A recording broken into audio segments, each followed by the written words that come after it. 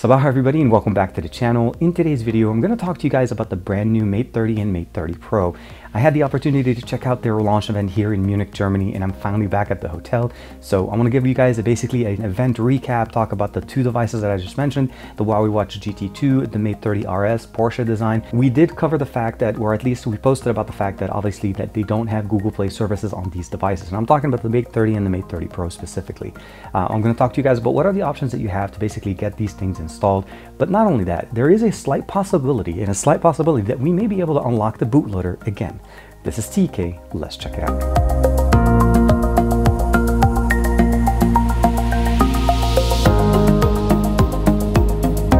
So the main thing we have here is that all three devices, the Mate 30, the Mate 30 Pro, and the Mate 30 Porsche design, will all be running Android 10.0. So we're still running Android, not Harmony OS. We're also going to be running EMUI 10.0, full version of that software on top of that as a skin. So no different than any other device that we've had from them before. It's generally an Android version. On top of it, there's a skin, which is EMUI. Now, the one thing that is not included in all three of these devices is obviously the Google Play services. So the Play Store, the Chrome, YouTube, Gmail, all of the things that we normally associate with Google type of services will not be included. What that also means is that we're going to have to basically find different ways to get these services installed. And I'll explain to you a little bit more about that. The other thing they also talked about is the possibility of going back to unlocking the bootloader, and that's also very exciting. And I'll come back to both of those things a little bit later in the video, but I want to share with you guys mostly the main benefits first, and let's start off with some of the main specifications for the Mate 30 Pro. The Mate 30 Pro has a 6.53-inch display and a battery at 4,500 milliamp. That's a little bit bigger than what we had last year. We still have the 40-watt charger, and now we have a upgraded 27-watt wireless charger that is supported on the back. We now have as well a brand new Horizon display, and this is a display that basically goes down to an 88-degree angle on the side of the device, basically at the edge with an 18.4:9 aspect ratio that also supports HDR. This device and this display looks amazing. Now, because of that, we now have some side functionalities. We don't actually have volume buttons on this device, but we also have the ability of using touch sensitivity on both the right and the left side of the device to be able to initiate the volume rocker up and down because the display goes all the way and basically goes over to the edge. One of the other things they also included in here is the ability of actually having air trigger or gaming triggers that will work on the top right and the top left edge of the display for especially playing like games for like PUBG, anything that requires input, and you can customize them to basically to play the game the way you'd like it. The 7nm Kirin 990 with 5G support will be powering both the Mate 30 and the Mate 30 Pro. Now, as far as camera setup, obviously we want to talk about this. We have a lot of cameras on both the Mate 30 and the Mate 30 Pro, but let's focus a little bit about the Mate 30 Pro. We're going to start off with the 40 megapixel main shooter at f1.6 with OIS. We have a secondary 40 megapixel camera, that's the ultra wide at f1.8. That's absolutely massive. An 8 megapixel telephoto lens here at f2.4, as well as a depth sensor, a 3D depth sensor on the back. As far as the front-facing camera setup, we actually have multiple cameras as well as sensors here.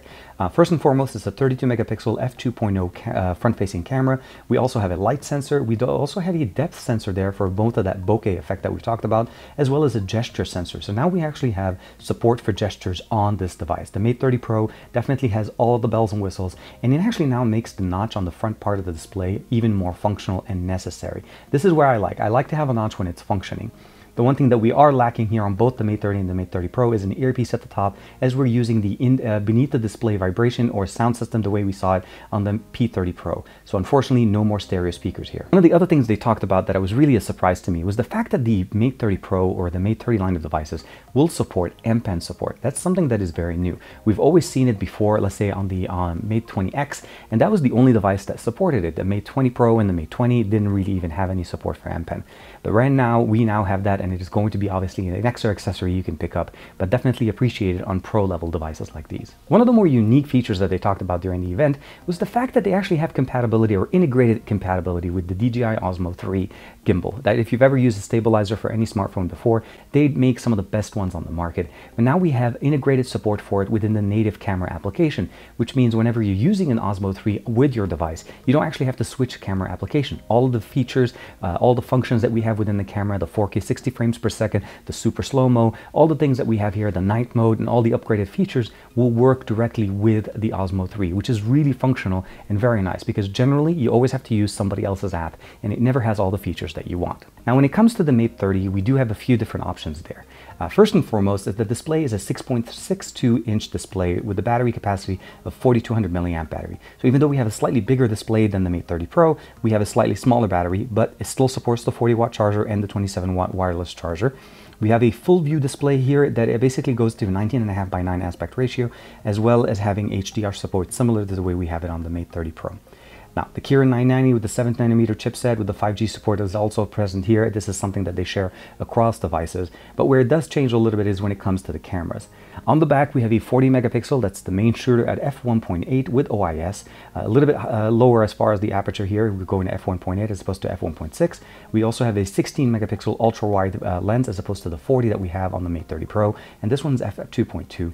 An 8 megapixel telephoto lens and a laser autofocusing sensor on the back as opposed to a 3D depth sensor.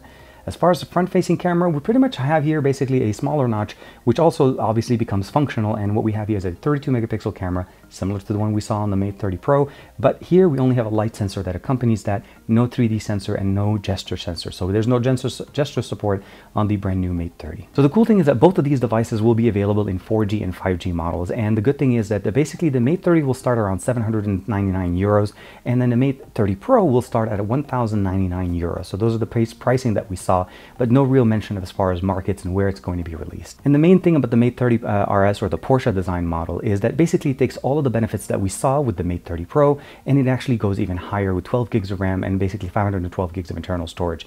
The main benefit here is, of course, the design, the aesthetics of the design, as well as the theme that's pre-built and installed on here. Some of the main things that you'll see here, obviously, is the gesture control, the functionalities that we saw with the Mate 30 Pro, with that display that basically just falls off the edge, and that's really the horizon display that they were talking about. It's very nice, and all the functionalities are there, and I really appreciate the design. Starting price on that, though, unfortunately, is going to be somewhere around the 2,100 euros. So again, Porsche designs have never been cheap, but they're always basically appealing to a specific niche market. Now, the last couple of things that they also covered today was obviously a revamped version of the Huawei Watch GT. Now, last year we covered that one, and it definitely looks very nice. And now they have the Huawei Watch GT 2, still supporting up to 2 weeks worth of basically battery life, but it now adds the ability of actually having a speaker and a microphone, as well as the fact that you can actually store music on it. So that's some of the new things that we have in here. Now, powering this will be the Kirin A1 chipset, which is very powerful for what it needs. But again, it's still running a proprietary software as far as the operating system. It is not Wear OS, but it should basically work with any Android device as far as basically just installing their with the Huawei Health application and connecting it there, and you should be able to use it. A lot of sporting activities and a lot of functionalities added in there as well on top of what we had before. Now, the last thing that they also showed today was the Huawei Vision TV. Now, this is a 4K 120 Hz quantum dot display that has Harmony OS running as the operating system. It has a built-in camera for video calls, integrated Huawei Smart Assistant for automation around the home, as well as integration with your phone. And then, of course, the ability of mirroring your phone using the remote directly onto that display and getting a whole bunch of functionalities. Very similar to the ones we saw with the Honor Vision display, but definitely taken up a notch, as this device or this display starts off at 55-inch and it gets even bigger depending on the model you'd like to pick up. So what we saw today was essentially the latest and greatest and the best tech that Huawei has to offer to date. When it came to the phones, when it came to the watch, when it also came to their brand new TV. The ecosystem that we're talking about right now here essentially is not including Google Play services for the phones. And what does that mean to you? That it is, if you decide to pick it up and you want to get this device, you're going to have to basically go out and install or sideload these applications, the Play Store, Gmail, YouTube, all of the applications that you normally want to use. You'll need to basically sideload them. But this actually also applies if, let's say, you want to install Facebook, WhatsApp, or Instagram. These applications have to be sideloaded because they are not going to be present on the apps, well, the app gallery, the existing Huawei and Honor app store that's built into these devices. So just keep in mind, it's a little bit of a murky story, but it's not the end-all, be-all kind of a situation. You can basically install them, you just need to do it yourself. They don't come pre-installed. That's pretty much what it sounds like. And it could be fixed with an easy OTA. Once the certification is fixed, they can push it out, and then within overnight, you go wake up the next morning and everything is fixed. So the moment the situation is fixed, they should be able to get everything running. When it also came to basically when they talked about the bootloader unlocking, that's something that's very exciting. That's something that they used to do, and they stopped doing it about a year or so ago.